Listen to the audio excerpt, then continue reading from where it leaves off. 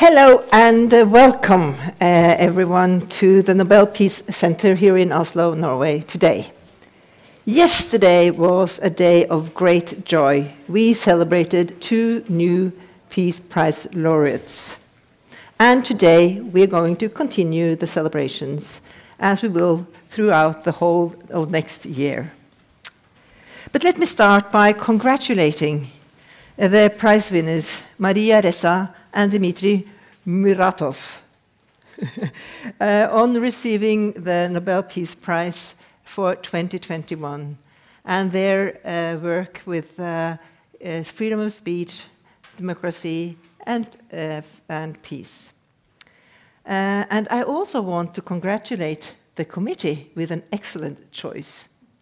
This comes in a time where this issue is so important. And we can read from all the editors and all articles throughout the world the last day how important and how well received this prize really is.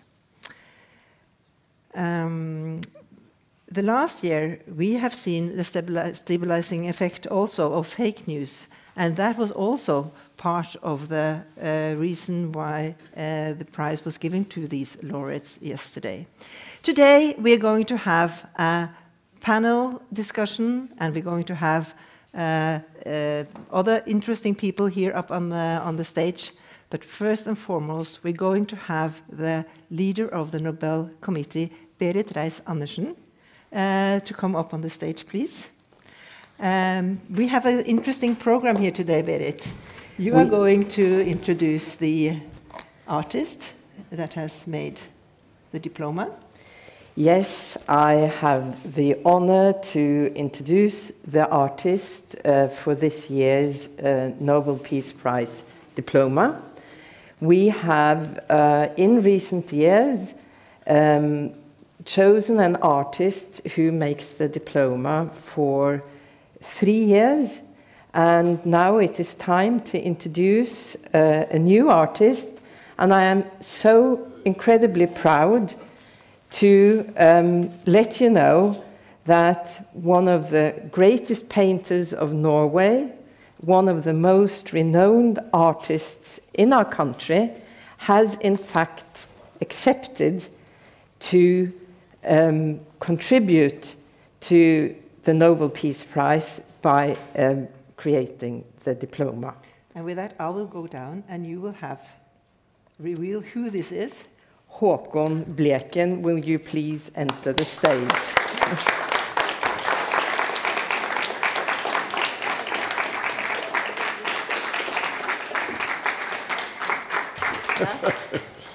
Kom da.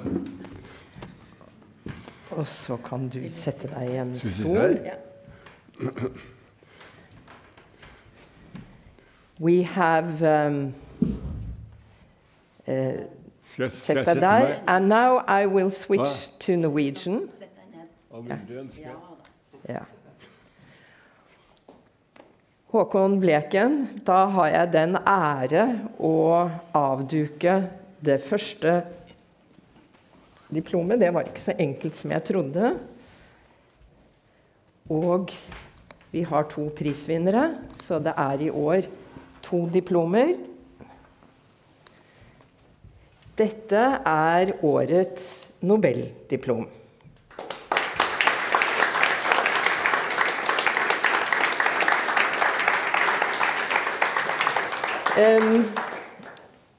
Jeg la ikke for tjukt på da jeg introduserte deg. Du er en av Norges mest betydningsfulle kunstnere. Og hva var din tanke da du fikk i oppdrag eller forespørsel om du kunne lage noe i et så lite format og en så bunden form som et diplom? Hva var din reaksjon på det? Ja, mine reaksjoner var jo da, for det var jo mange, var jo da først og fremst å peile inn hva jeg egentlig skulle lage. Og som jeg sa nettopp til kringkastingen, hvis jeg hadde visst hvem som hadde fått prisen, så hadde jeg kanskje gjort det annerledes. Fordi at det innbyr jo på en måte til å lage noe mer dramatisk, for er det mennesker jeg beundrer mer enn de to som har fått prisen, så tror jeg det skal bli ganske vanskelig å finne. For den prisen I år utdelt til to stykker som setter meg I den største begeistring, fordi at det nettopp ytringsfriheten som så utrolig viktig I våre dager. Og at de har fått prisen, det gleder meg meget. Så man kunne jo si at det visse ting I dette som kan assosieres med prisvinnere for Kristus-skikkelsen på korset, for eksempel. For det jo et utrolig hvilket mot de to som har fått prisen har vist denne årene.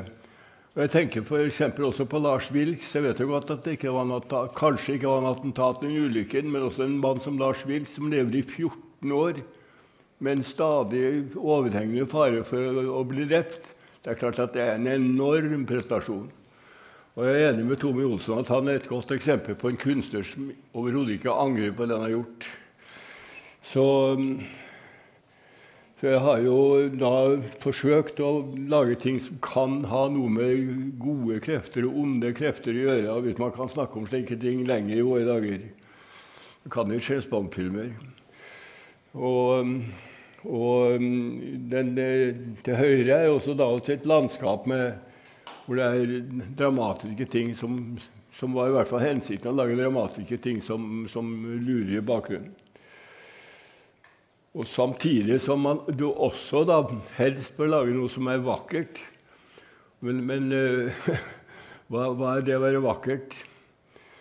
Da må man I grunnen heller lete mellom linjene enn på linjene for å kunne definere det som vakkert.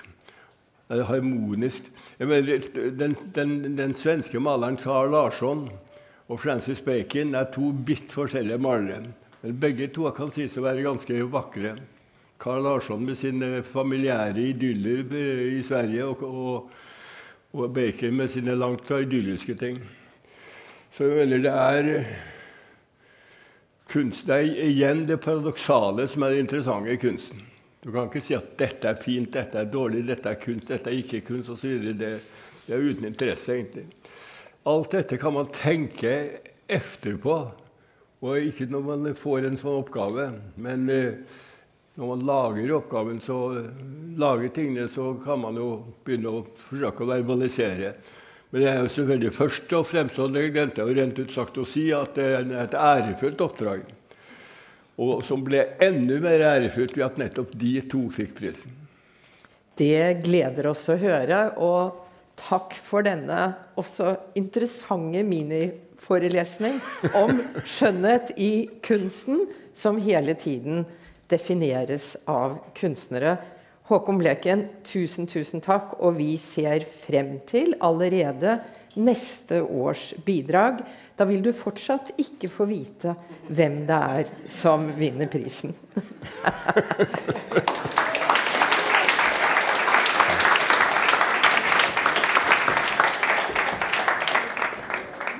Skal jeg gå ned der? Skal jeg holde ditt? Thank you so much, Berit, and thank you so much, Håkon, for that very interesting piece of also about the prize itself. It was really timely comments you had there. Berit, now is something that I look very much forward to, and that is Berit Reiss-Andersen, the leader of the Nobel Committee, explaining this year's prize to us here and everyone on the stream. So the floor is yours. Thank you very much, and thank you for coming here to celebrate the two very new Nobel laureates. Yesterday, when I announced the prize, I read up a carefully prepared text that is prepared by the entire committee, and where we, of course, weigh our words when we want to explain to the world why exactly these two people have been awarded the Nobel Peace Prize. Today, I will speak to you in a more improvised format and perhaps also reflect a little bit on the basis of all the comments and all the questions that came during the day yesterday. And then I would like to say, to sum it up, this year's Peace Prize to Maria Ressa and to Dmitry Muratov is not a prize to journalism as such. It is a prize that, in fact, honors the freedom of expression. And the freedom of expression is not only a fundamental human right, but it is a vital instrument to create peace. And that may seem as a reasoning that is a bit far-fetched. And I would like to just make some comments to explain that line of thought. First, the importance of freedom of expression and how it is connected to peace. And it's always good to reflect a bit on what we perhaps take as granted. We live here in Norway in a very safe society, and we know that freedom of expression is something we can exercise. But why is this so important? That it is protected in human rights, it's protected in constitutions. And it is one simple reason, and it's called truth. Human beings and societies need truth. They need facts to understand the world, to understand their community, to understand oneself. We need truth. But it's not like one expression in itself is the truth. Because what is truth? We argue about that all the time. Some truths can be proven by evidence. Some truths are opinions. Some truths are experiences that may differ from human being to human being. But I would still say freedom of expression ensures the value and quality of truth, because the sum of all these expressions is probably what truth is. And truth is, of course, very important to have a basis to make decisions in a society, in the business communities, in science, in how to fight a pandemic, all these things. And also, they say power corrupts, and it probably does most of the time to a certain extent. And it is important to expose what somebody would like to hide from us, particularly in political leadership, but also in all other parts of life. So exposing secrets, exposing the truth is one of the fundamental reasons for freedom of expression. But there is also, that is expression, but there's also, it consists of the word freedom. It is such a fundamental freedom that is essential to people, that I can speak my mind, you can speak your mind, we can have an exchange of ideas without being afraid of repercussions. This is one of the most essential freedoms for a human being. And it is a freedom that we should value. And it is a freedom that also educates us as human beings, where we learn to formulate ourselves, to express our thoughts in private relationships, in public debate, in conflict with other people, and exercising this freedom of truth, where truth can be different from person to person. I think it also exercises us, educates us as citizens, because in true democracies, citizens have to be participants. Citizens give their mandate to politicians. What I'm saying now is very obvious, but it's what we really have to reflect on.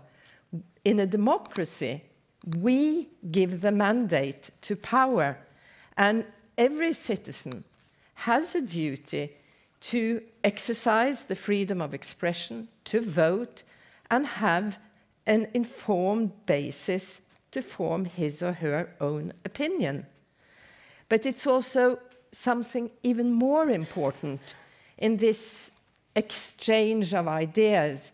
It is to create a society where disagreement is acceptable, where disagreement is something that is not an insult.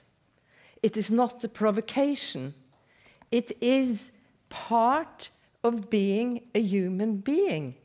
I disagree with you strongly, but I accept your right to have the opinion you have. And then, on the other hand, the world isn't so simple, because even freedom of expression has its boundaries. And this is also a very big debate. We have two experts that you will hear later. But obviously, everything cannot be said publicly. But where do we draw the line? Do we draw the line that you can't make a drawing of the prophet? Do we draw the line saying God is dead? Do we draw the line by publishing pornography? Where do we draw the line? And I have an image in my head, a photograph from a beach in Nice, I think, where a woman was wearing a swimsuit from her ankles and up, and she's sitting on the beach, and there's two police officers with well, I don't know if they were loaded, but they're holding weapons, standing behind her. And it's two such enormously strong expressions. The woman expressing that she is a Muslim, with a hijab she also was wearing, and that she didn't want to expose her body in public. And the police representing the French state, the power, pointing weapons, or at least they were obviously not going to shoot her, but the whole situation expresses that this, your choice of dressing in this manner, is a provocation to this secular society. So it's such an afterthought. And then there is the value of democracy. It's not possible to imagine a democracy without freedom of expression, exactly because it is the people who give the mandate to politicians, to the ruling power. And it is also a fact that any dictator will limit freedom of expression. And authoritarian leaders, they have a tendency to declare that they don't like journalists. Obviously they don't like journalists, because it's a contradiction to their political platform, because a dictatorship or an authoritarian leader would like to define the world for their citizens and will not accept that the citizens define the world for the political leaders. Duterte has declared that he doesn't like journalists. President Trump has declared that he doesn't like journalists. And in a democracy, you have to have freedom of expression, freedom of information, and an informed public for democracy to work. It's as simple and as complicated as that. And it's also the first sign of a democracy falling apart that freedom of expression is restricted. So that's some reflections on freedom of expression. Then let's have a look at what on earth does it have to do with peace. But before I move on to that, let's not forget journalism, because so far I've been speaking of freedom of expression as we're all individuals. But where do we get our information? Where do we carry out our debates? In media. And it is a fact that in the world today, media is more present in our lives than it has ever been before for human beings. We start the morning, we check the internet, we read the newspapers, we watch television, we listen to a blog. It's hours every day where we are somehow connected to media, and it influences us. And media can be manipulated. And media and journalism can be used for all the wrong reasons, as it can be used for the very good reasons. So societies are very much formed through media, and journalists have a responsibility of exercising their profession in a way so that it is beneficial for society. And I hope that this year's Peace Prize also inspires all the men and women who are journalists to understand that the work they are doing is far more important than only producing a new newspaper, a new radio program, a new whatever. It is, in fact, building societies. So, what I will make the claim that democracy is necessary for peace. And this is a controversial claim.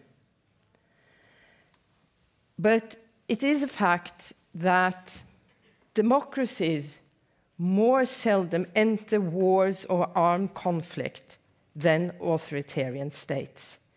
But there are, of course, examples, the Iraq War, where United States, United Kingdom, Australia, Poland attacked Iraq without a mandate, without really documenting that they were threatened.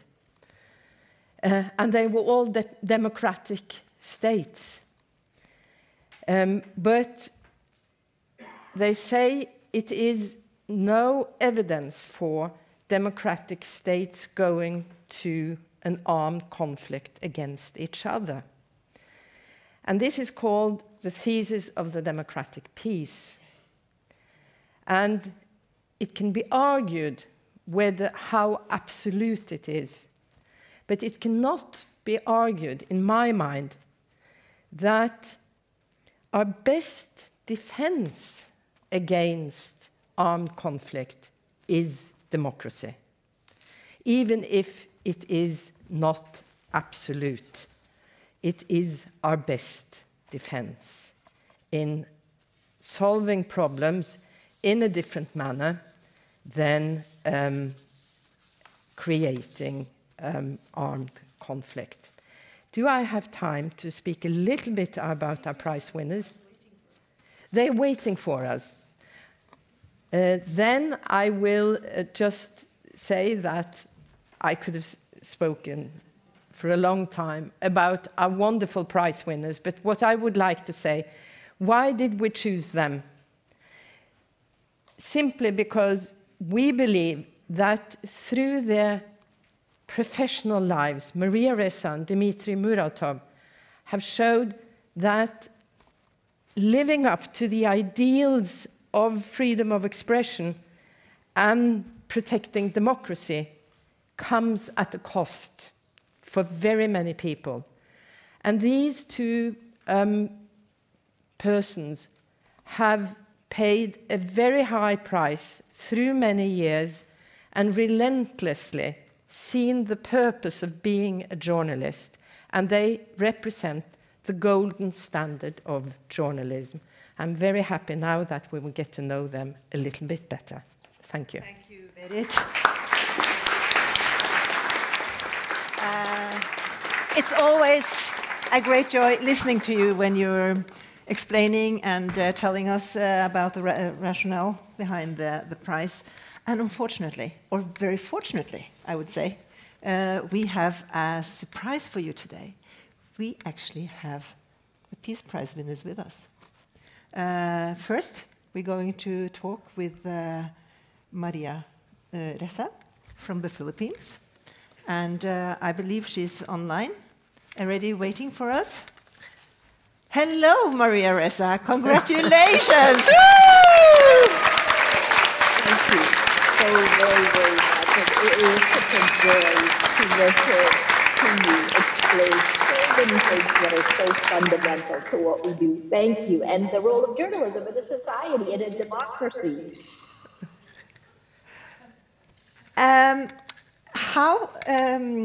How was your day yesterday? Emotional, roller coaster, but also incredibly exhausting. And at the same time, you infused all of Rappler with tremendous energy. You know, we continue. I've used this phrase for a long time. We hold the line.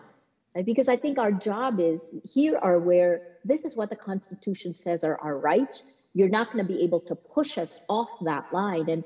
And after a few hours after your announcement, my team and I had a very short call in the middle of all of the chaos. And it is so wonderful to listen to them laugh.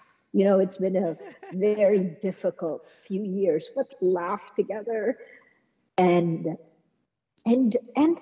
really, like, take joy and comfort that we are doing. Now, we've always known we're doing the right thing, but the kind of light that you have shown on journalism, on the mission, on the role of facts, it's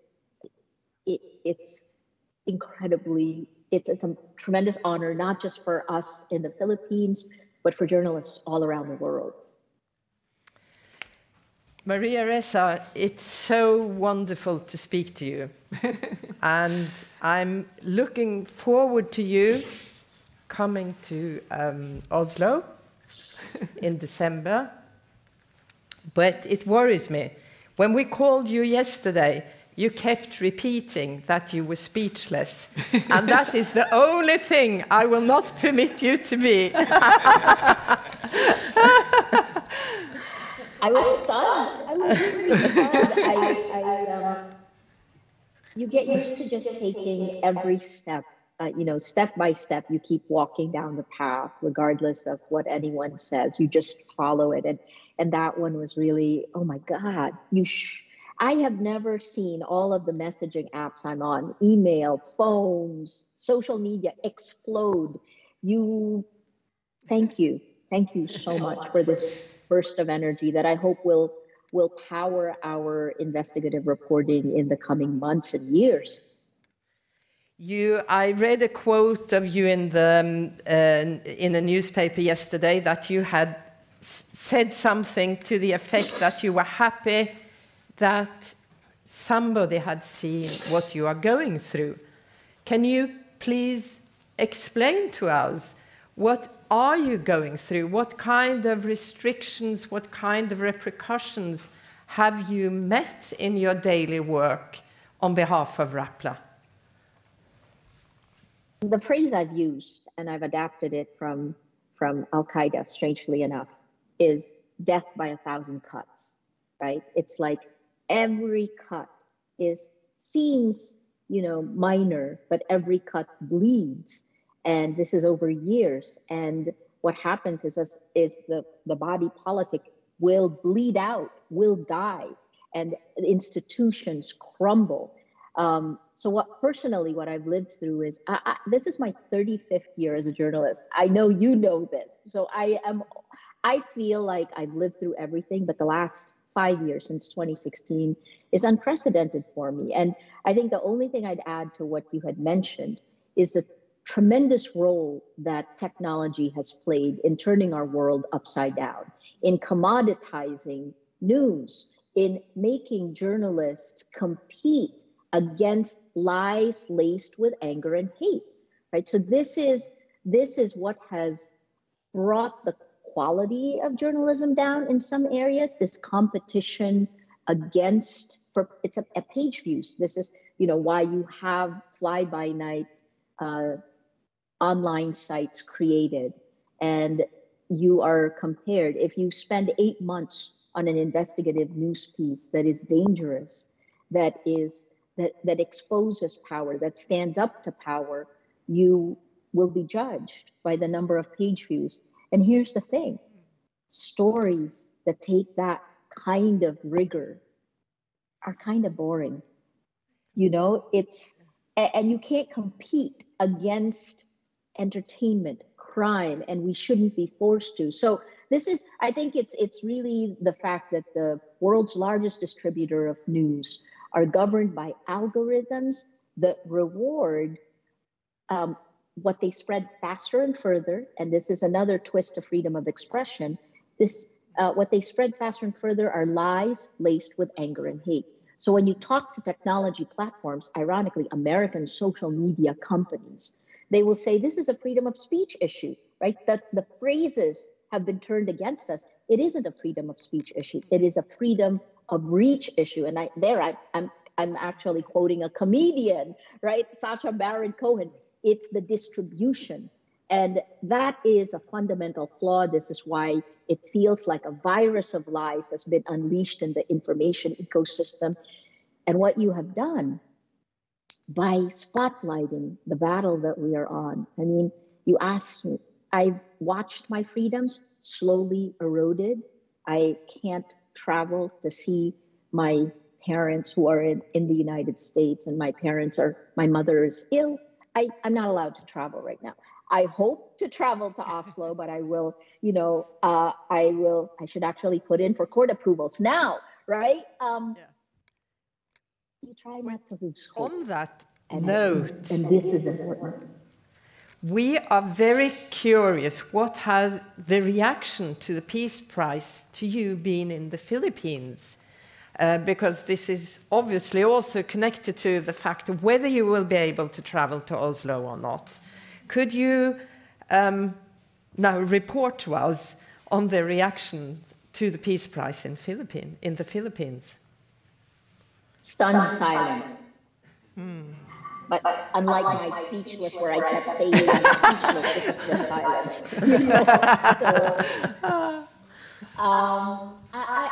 Technically, by the letter of the law, I should have the right to travel. I'm out on bail, and we're fighting the conviction in the Court of Appeals. We have the Court of Appeals, and then we can take it to the Supreme Court, and I will fight every step of the way.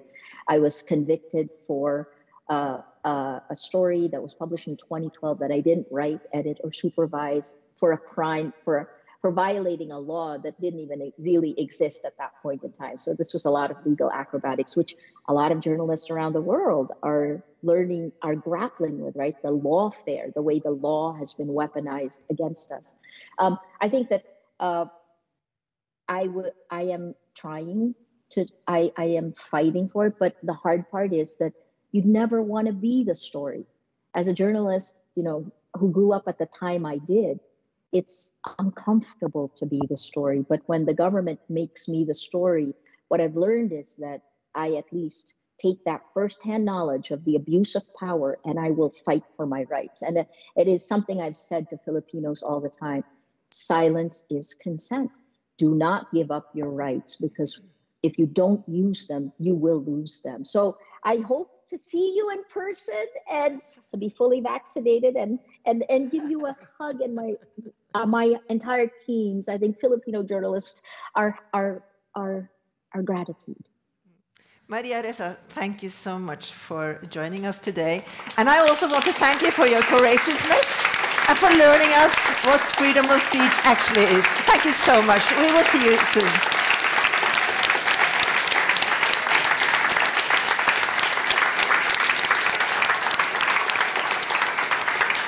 We could have gone on and on, but we have this hour, I'm afraid. So thank you. We will talk soon, Maria. Thank you so much.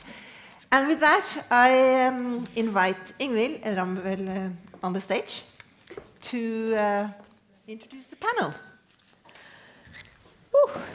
Yeah. Yeah, that was an emotional moment for all of us. I think I can say that on behalf of everybody in the room, and hopefully also for all of you watching at home.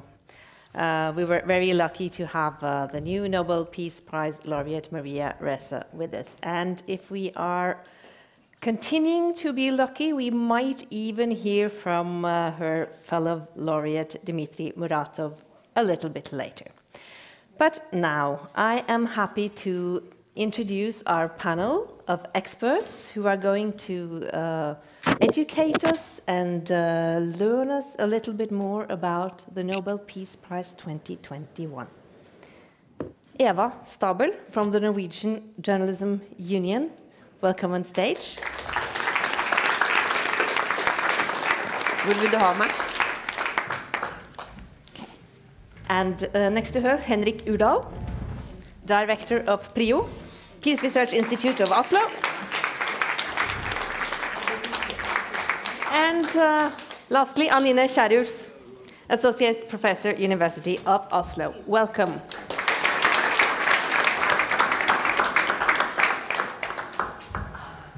I'm so happy to be able to move a little bit closer to the panel. We've finished with the meter now, and we can be a bit more intimate when we talk, which is good. Welcome to the Nobel Peace Center and this conversation about the Nobel Peace Prize 2021. I'd like to start with you, Eva Stabel.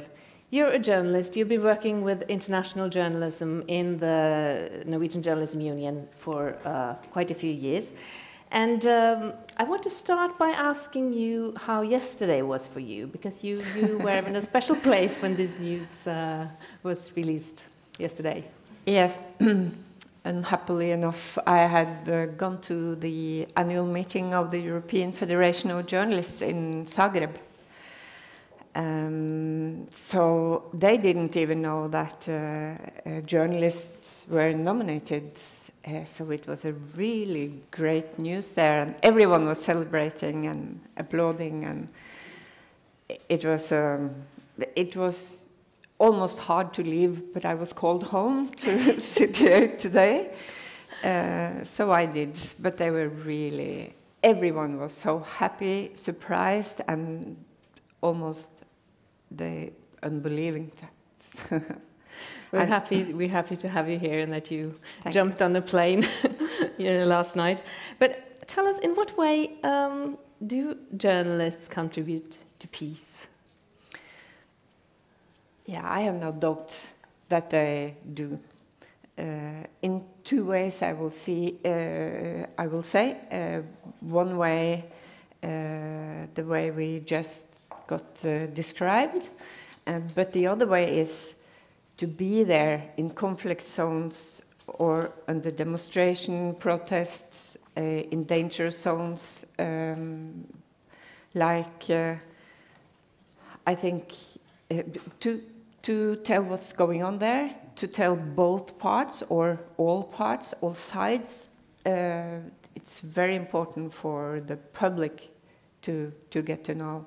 But also to save lives and prevent escalation. I think if journalists hadn't been at Maidan Square in Ukraine when the soldiers there started shooting demonstrators, I think it would be really a bloodshed there. And we know Turkey, when media after media has been closed down since 2016, and the ruler takes it all and controls media and tells just his side of the story. I think it's very, very dangerous for peace. And look at Tigray province in the Ethiopia. It's closed down. We don't have a clue what's going on there, but we're getting some reports from a very few brave journalists, and which now are in exile, by the way, about atrocities and really bad things going on. So I think prevent escalating, prevent situation being a full war, for instance, is yes, I see our most important work. The researcher sitting next to you, he's nodding when you are talking about all these examples from around the world.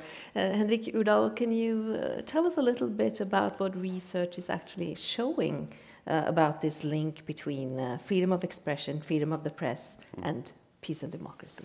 Well, first I have to say I'm exceptionally pleased with this year's prize. I think both the rationale provided by the committee and the obvious, fabulous prize winners really speak to the importance of this prize.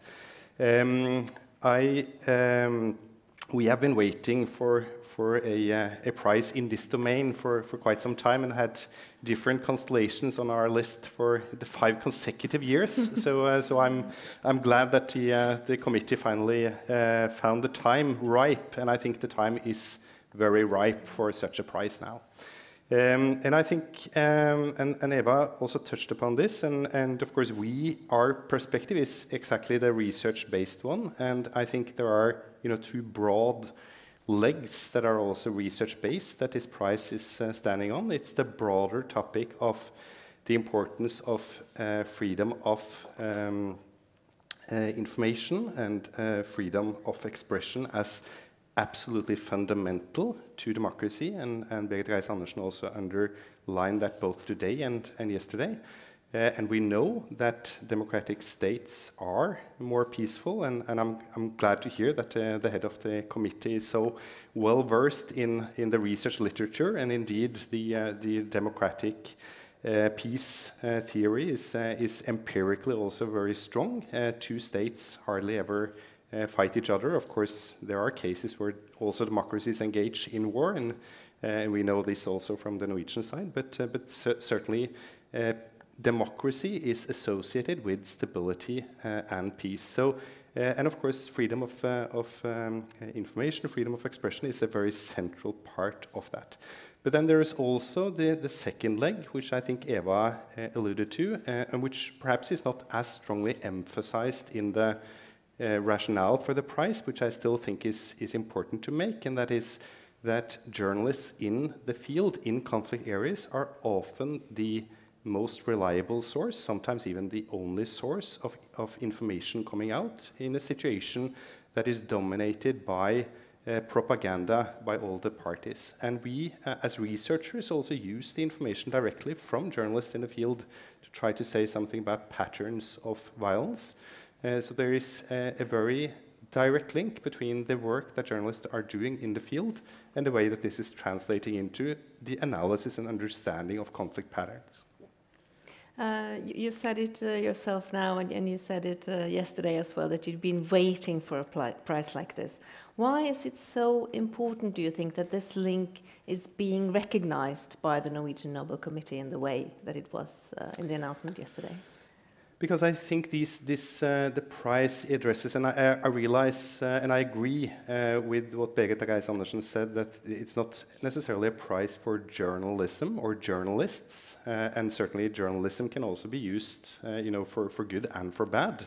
And I think the issue of journalism or journalists also in polarizing, and this is of course a fundamental of journalism, that you want to try to also bring out a story, and sometimes this can also venture into challenging terrain when it comes to trying to present and also make sure that you're reporting in a way that also tries to take down the kind of not exaggerate differences, not exaggerate and polarize the situation. But the whole discussion now about fake news, about the need for finding ways to regulate and engage with providers of social media, and I think the big platforms. And there's another dimension of this that is in reality a tension between I think Maria Ressa put it very very nicely, the freedom of speech versus the freedom of reach. And that is a very essential and important discussion now, the way that we're going to handle this massive availability of information versus making sure that we're providing for some basic facts. And I think that is the main reason why I think such a prize is so ripe at this moment. When you talk, I'm so happy that we're going to discuss this theme during the whole coming year, because there's so many topics to go into. But now I want to move on to you, Anine Kierulf. You are an expert and a warm defender of free speech. What was your reaction to the prize this year? Well, I was very happy, I think, along with almost everyone else.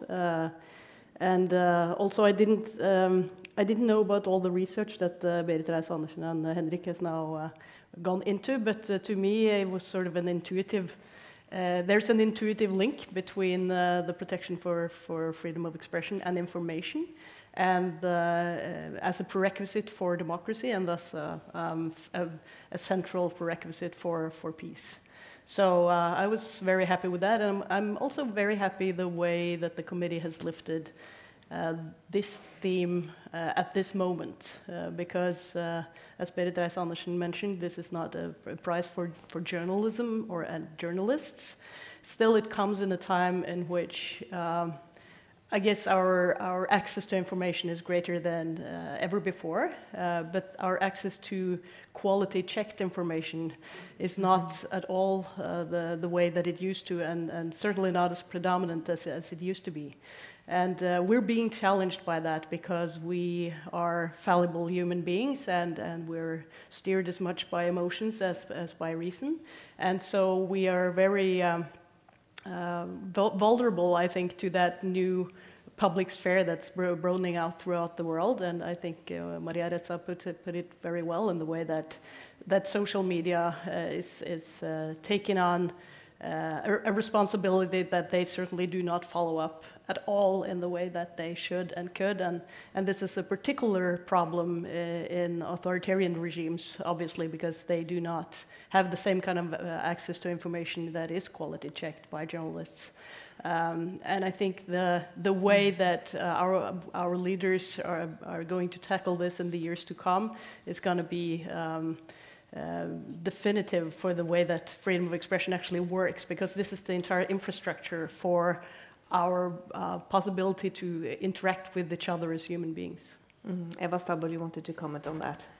Yeah, but I think it is a prize for journalists. I know it's a prize for journalists. I got messages from the whole world of journalists yesterday, and everyone was celebrating, and they whether you like it or not, they feel it as a prize for all the brave journalists risking their lives and risking their health and their families and their career every day in areas where this is necessary to get the truth published. But we have the chair of the committee here still.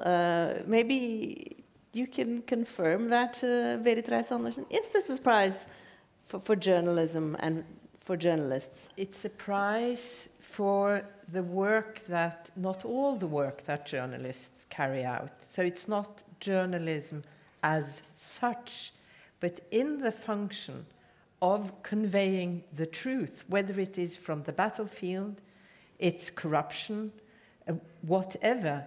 That is, the journalist has a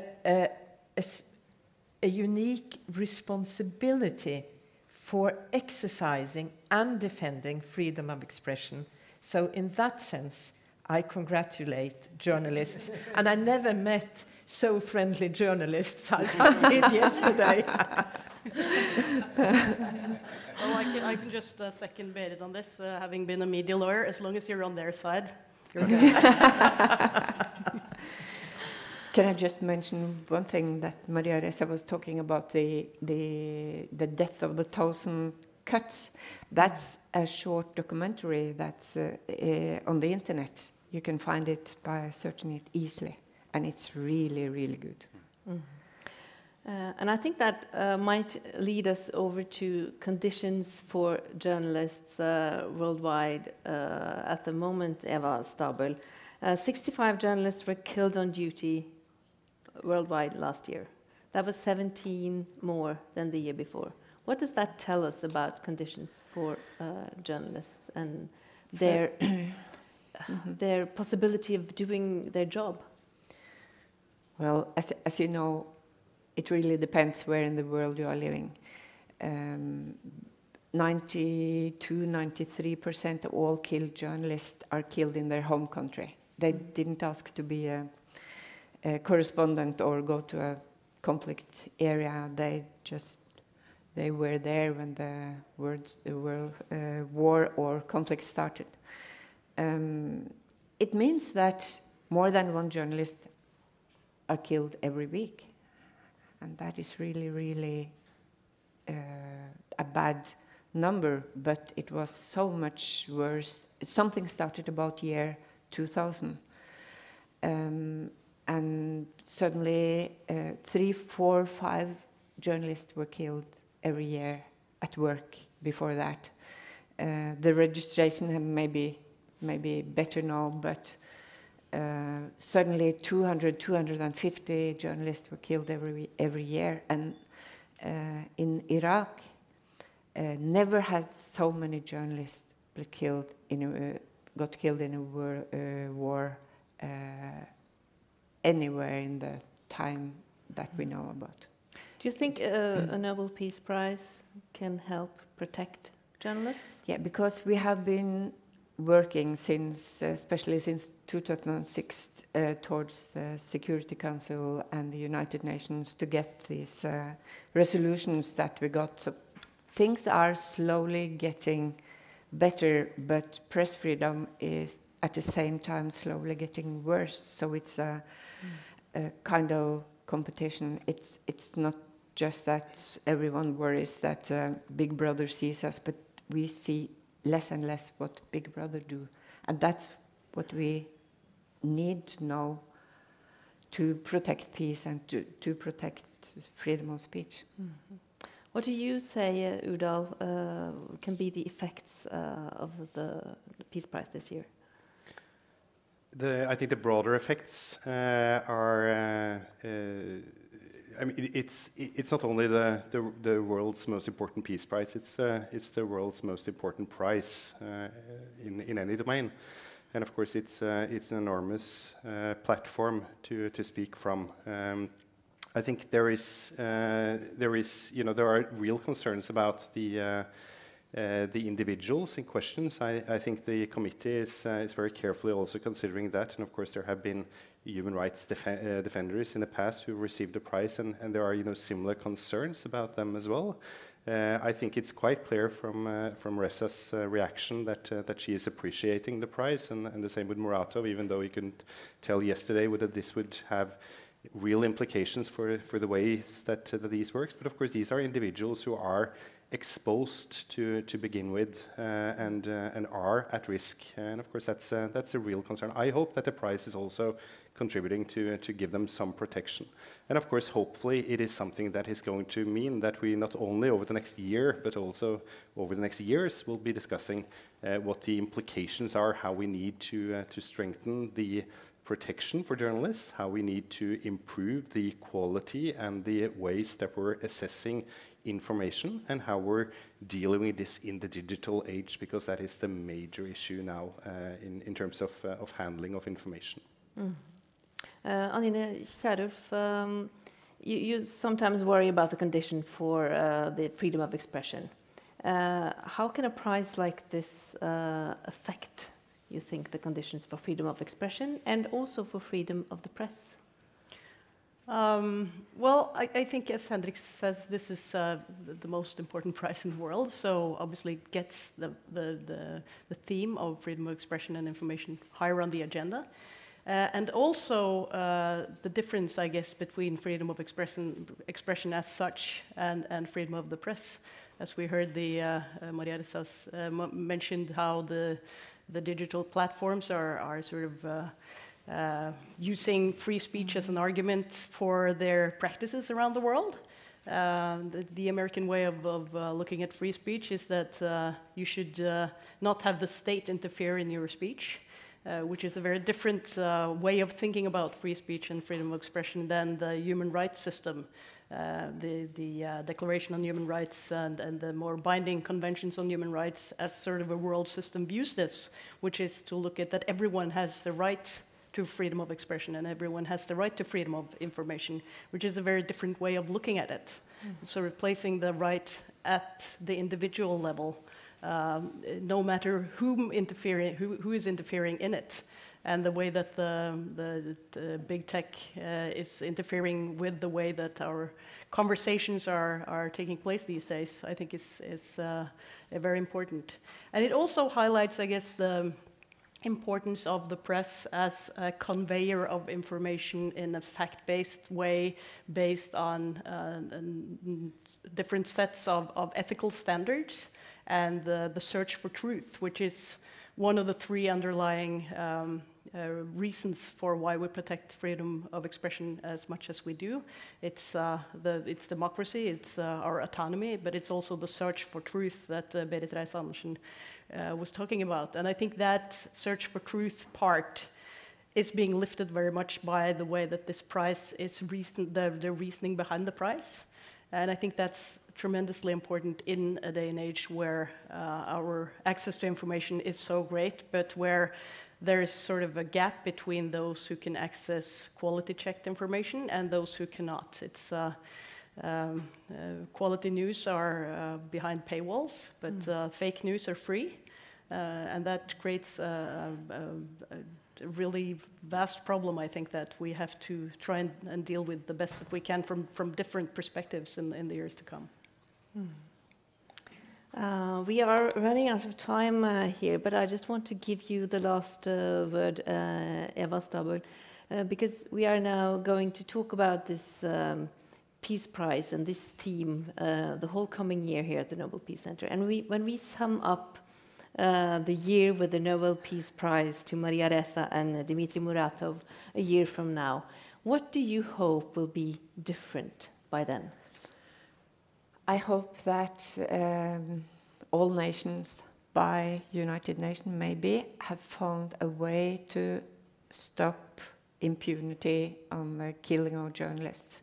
Because 9 out of 10 killings of journalists are never even investigated, and the killers are not taken.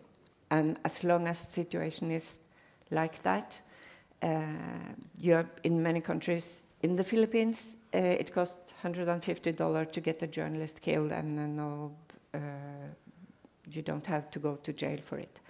We need a system for the international community to go in, investigate, and take the killers, because one journalist killed means a lot of journalists silenced. That would be really great. Let's hope that we can sum up with something like that in a year, and that this prize will contribute to protecting the individuals and also protecting the truth. Thank you so much for joining us, Eva Stabel, Henrik Urdal, and Anine Kierulf.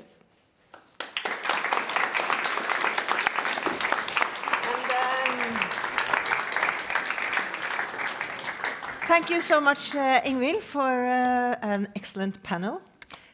We will continue exploring this Peace Prize throughout the next year, as Ingvild said. We will have events, seminars, partnerships to go into some of or more of these issues. I think we all felt that here is so much interesting to learn and to discuss here today, so this was just the beginning of it. And we will create an exhibition, a Peace Prize exhibition, that will open here in this hall the 11th of December, which is a very short time to create an exhibition, but we're so much looking forward to that. So from December 12th, we will invite everyone to come and learn more in this place. But today, you are all invited also to be part of tours here at the Nobel Peace Center, and I thank all of you so much for coming and joining us celebrating the Peace Prize today. And I'm so sorry we were not able to have Muratov on today, but we will hopefully be able to stream that and put that on our platform so that we can all look at it afterwards. And thank you so much for joining us today.